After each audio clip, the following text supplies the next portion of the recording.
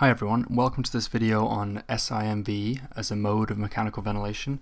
This is a video in the series of videos on modes of mechanical ventilation on our respiratory review page. So let's get talking about SIMV. It's one of those modes that's really not particularly well understood amongst the sort of general medical population. Most people seem to get assist control and they seem to get spontaneous ventilation or pressure supported ventilation, but when it comes to SIMV it tends to cause some confusion. So to clear that confusion up, we're going to do a little bit of a sort of a history lesson here. So SIMV was originally just IMV, so intermittent mandatory ventilation. Maybe we should write that. Let's pick a good color. So intermittent mandatory ventilation, okay? IMV. So the premise of IMV was that we set some mandatory breaths across the minute, and you can see these here, these blue boxes.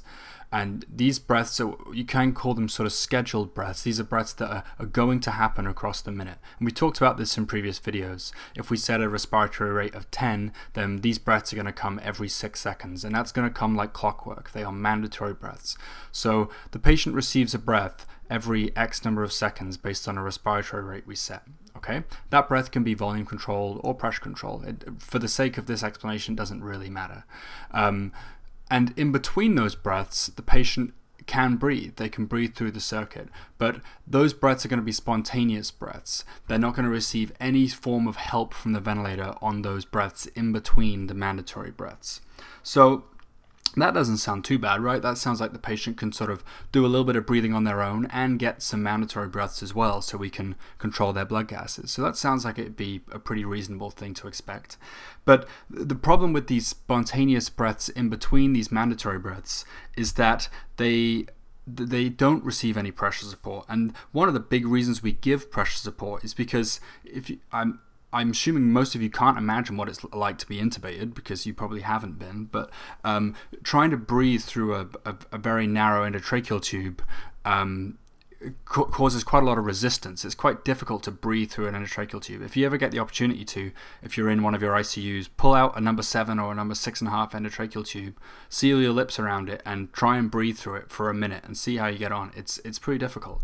And adding to that, we've also got the whole length of the circuit of the ventilator to have to breathe through. So it actually causes quite a lot of work of breathing.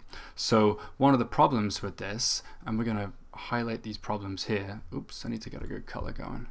Let's get a red for problem. Okay, so IMV, problem 1 with IMV. Okay, problem number 1 is that this no pressure support spontaneous breath causes a pretty big increase in the work of breathing. Okay, it becomes pretty difficult to breathe through this circuit. The patient has to generate enough of a sort of respiratory muscle effort to open a demand valve in the circuit. So we can, this is not super relevant, but just highlight the fact there's a demand valve they have to open. Okay, needs to be opened.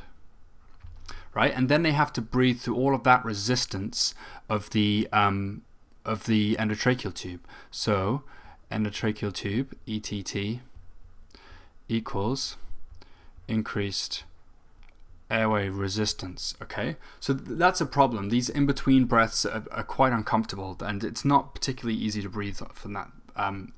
To breathe them in because of these things, because of the demand valve and because of the resistance of the circuit. Okay, that's the first problem.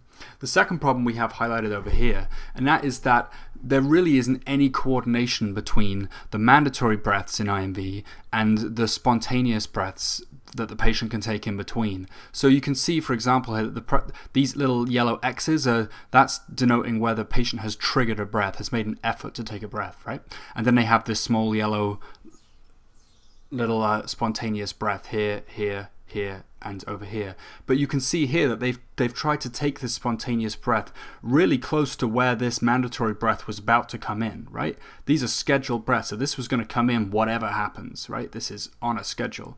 This breath is coming in whatever's going to happen, right? So when the patient tries to take a spontaneous breath right before that, they end up getting a mandatory breath on top of their spontaneous breath, right? And that's called breath stacking. So this is problem 2. Okay, problem 2 is that you have this breath stacking. There's no interaction between the ventilator and the patient when it comes to coordinating these spontaneous breaths with these mandatory breaths. So how does SIMV fix that? Well, it fixes both of those problems, which is why it's called this synchronized SIMV, right? Synchronized IMV. So let's just get a different color here, and this is synchronized. So how is it synchronized? Let's figure that out here. So we can see here that we still have our set mandatory breaths coming in on a schedule throughout the minute, okay? And these mandatory breaths can be volume controlled, which would make them flow limited and volume cycled, like we've already learned, or they can be pressure controlled, which means they're pressure limited and time cycled, as we've already learned. But these breaths in the middle here, these breaths in between those other breaths, are now going to receive pressure support. So instead of just the patient being on their own to breathe through all of this resistance and all of these demand valve openings and breathing through these tiny endotracheal tubes, instead of being left to their own devices to that, we give them pressure support, okay? So pressure support acts to decrease the work of breathing, okay? And that increases the patient's comfort. All right, so that also allows them to take these breaths that are slightly bigger breaths that aren't as difficult to pull in and will generally create a better ventilation. They'll establish a better tidal volume when they're taking these breaths, okay? Now we'll get to the point down here where the patient took the breath really close to where the mandatory breath was about to come in. So what happens in SIMV? How do we fix that? So what the ventilator does is it says, oh, this patient's just triggered a breath right here. But it recognizes that there's about to be a mandatory breath here. It says, oh, well, we've got a mandatory breath coming up in about half a second or whatever this period of time is. So why don't we just shift that mandatory breath back to here, and the patient can just have it a little bit early, okay? So this is patient gets mandatory breath, and I'm going to put this in inverted commas just so I'm going to explain that in a second. Mandatory breath early, right? We just shift this breath across and allow the patient to have it a little bit early.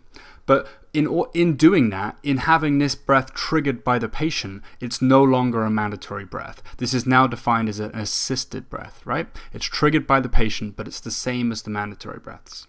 Okay? Hopefully that makes sense. All we've done is just shifted that breath earlier so the patient can have it early.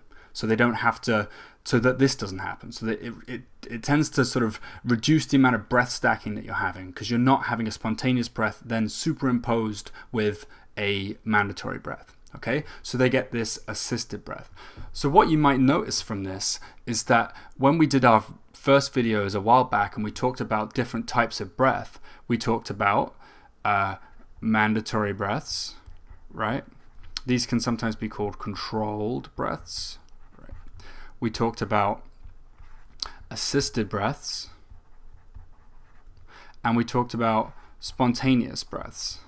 Now this is where we kind of, because these spontaneous breaths don't really exist in mechanical ventilation anymore, we don't like people to breathe with no help at all from the ventilator because of these factors.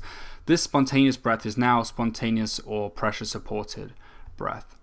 Okay, so you can see in SIMV that we have all three of these breath types. Okay, so what that sort of leads to is this was referred to as sort of partial ventilatory support.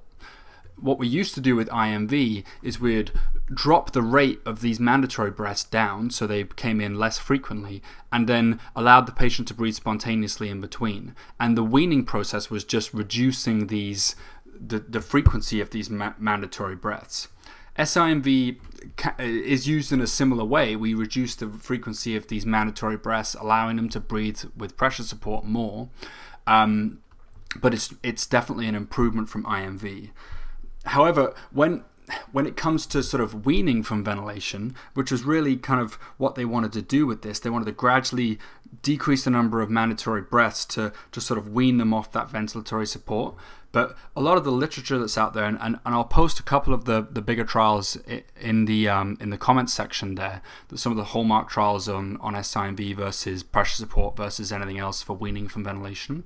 Those trials did find out that SIMV increases the number of weaning failures. Weaning failure as when compared to pressure support ventilation. We have a video on pressure support ventilation which I recently posted if you guys want to check that out. So that was the first thing that the sort of literature tells us.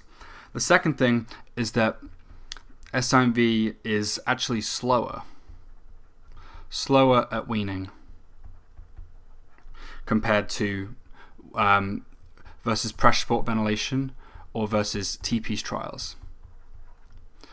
And we haven't talked about TP's trials, but we will eventually. That's basically just when we let usually a trach patient breathe off the ventilator entirely for short periods of time and then put them back on the vent to rest them. So that's really the sort of crux of SIMV.